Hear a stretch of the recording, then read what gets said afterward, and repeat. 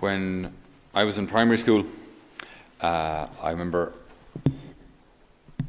often the lads who were very, very good at soccer, right, before they'd launch a shot on goal, they'd roar out, "Skilacci," right, and kick the ball. And I actually had no idea that Skilacci was a person that they were referring to. He used to play for Juventus, played for the Italian team in Italia 90. He got the golden boot and all, Salvatore Skilacci, a very prominent soccer player at the time. So they'd be, running towards the goal, and boom, Skilacci, and it was again, yeah. Then others started roaring, "Baggio," and I was like, "Are they saying Badger?" No, it's Roberto Baggio. So the idea was like that. We're so good. Like, these are our heroes. This is the level we're playing at. Maybe back 10 years ago, lads would roar, Owen Kelly when they'd smack a ball over a bar, or these days TJ Reid or whoever it is. Like we have stars that we look up to, people that we want to imitate, people maybe whose moves. I mean, even Father Philip Mulrine now, he's a Dominican now. He said when he was a kid, like, he used to watch Ryan Giggs, but like watch the replays, not watch him score a goal, but watch the individual footsteps, and try and imitate his footsteps. So what's his? How does he get round fellas and that sort of thing? And then of course Ryan Giggs was a left-hander, left footer even. So Father Philip then learned to kick with his left in order to imitate Ryan Giggs. He was his hero. Then he ended up playing for United and playing alongside him. Just imagine, it's not that he was particularly tall, but just looking at his hero, looking at someone he considered a great in the game. And because these are heroes, we generally try to be like them. You try to imitate your hero. So that if your hero is, I don't know, Arnold Schwarzenegger, maybe then you tend to go to the gym a little more often. Or if you're some athlete, some runner, some singer, whatever it is, we tend to imitate those that we consider our heroes. When it comes to our faith, there are all sorts of heroes that we can and could imitate. The saints, for example. They tend not to be presented as heroes much today. I mean, I don't know of anyone really who says, St. Patrick rid Ireland of the snakes, that being a metaphor obviously for ridding Ireland of paganism. Because of that, I want to be a priest. Haven't really come across that much, or ever. I'm not sure if we hold the saints as heroes in the same way that we could or should. Maybe it's a bit easier in religious life because we do meditate their lives a little more, but in general, I don't think we hold them much as heroes as we should. But how about taking the Lord himself? I heard a beautiful expression during the week which just really resonated with me. It says the fruit of adoration is imitation. The fruit of adoration is imitation. Again, apply that to a profane example of football or any sport. When we adore, when we love these stars, we try to imitate them. We see a quality in them that we want or that we like or that we'd love to have ourselves, an ability.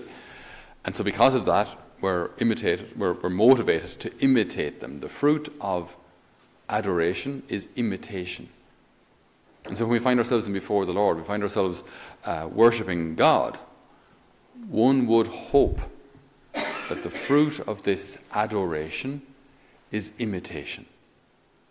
That because I see like the goodness of God, the forgiveness of God, the mercy of God, that I want to imitate that. And this is I think a stark departure maybe from how traditionally we've seen the faith in Ireland, where it wasn't really about imitating Christ. It wasn't really about conforming our lives to his. I think our understanding of the faith became reduced just to Sunday Mass.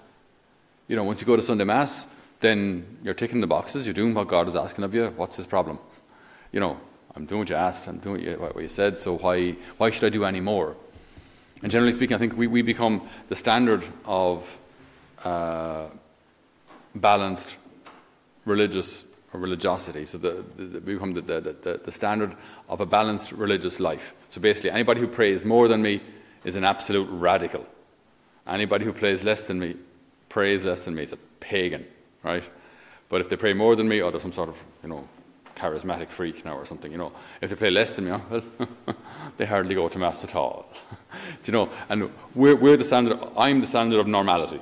Everyone is like we're all our own standards of normality, you know. So then, for those who don't practice, those who go to mass at all, are religious freaks, you know. So we tend to kind of sit on this throne of judgment as regards everybody else's spirituality, rather than thinking, hold on a sec, I'm supposed to be imitating Christ here. I'm supposed to be trying to conform my life to his. I'm supposed to be trying to act like him. I'm supposed to be merciful as he is, loving as he is, generous as he is, compassionate as he is. And also then, even in today's gospel, like when he needed to, he was well able to fight. He was well able to defend the truth. He was well able to stand up for righteousness. I mean, he's not a pushover either. But time and a place, like, you know. The fruit of adoration is imitation. And if that's my goal, if I'm living my life according to that, Lord, I want to actually be like you. So I want to be a priest like you. I want to, in my vocation as a husband or as a brother, I want to be like you. In my vocation as a wife, I want to imitate you, Lord. How would you react here? I mean, I was talking to someone recently who had suffered injustice in their work environment, and it was unjust. It was unjust. It wasn't fair what had happened, and my advice kind of disappointed them, because I basically said, you just have to get on with it. You know, like you've made your complaint through the official channels. Now get on with it. Just get on with your job.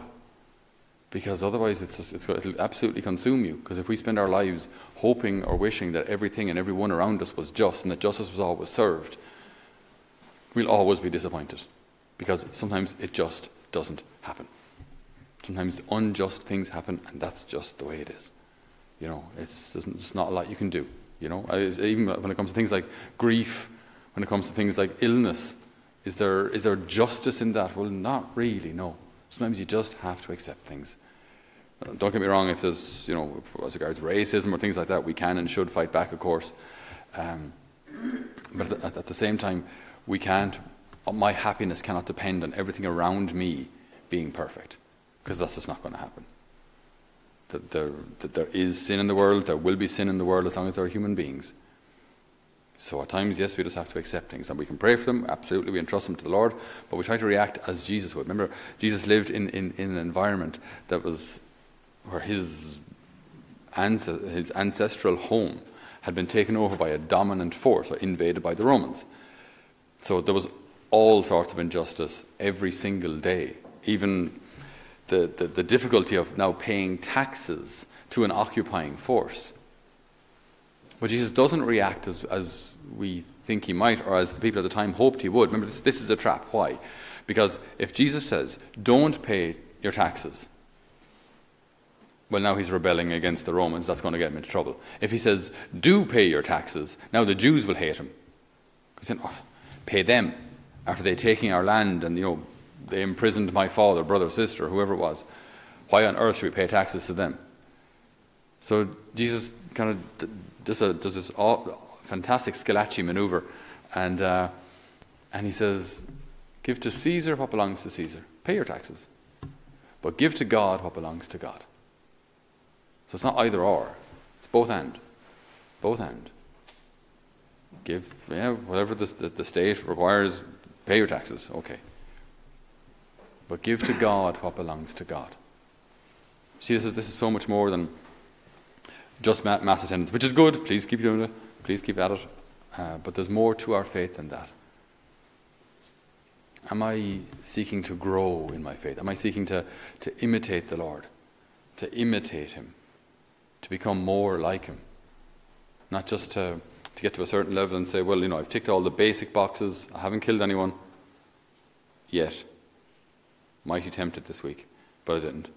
I'm still faithful in my marriage vows, so we're all good. What more is there? Well, are you seeking to imitate Jesus in his prayer, in his mercy, in his compassion, in his courage to stand up for truth, to stand up for the faith in the public square? Difficult these days. Am I being a missionary? You know, I mean, in my own subtle ways, down in the pub or the mart or the staff room, am I inviting people to come to Mass? Am I being a missionary? Am I imitating Christ? The fruit of adoration is imitation. So today, this is right now. This is a moment of adoration. We'll receive the Lord shortly, and that'll not be an even more intense moment of adoration when we receive the Lord into our own hearts. So let us use this time. Lord, I adore you. I thank you. I praise your holy name. And because you are so good, because you deserve adoration, I want to imitate you. I want to be like you. I want to be more virtuous than I am. I want to be holy. Lord, in all humility, make my heart like unto thine. Amen.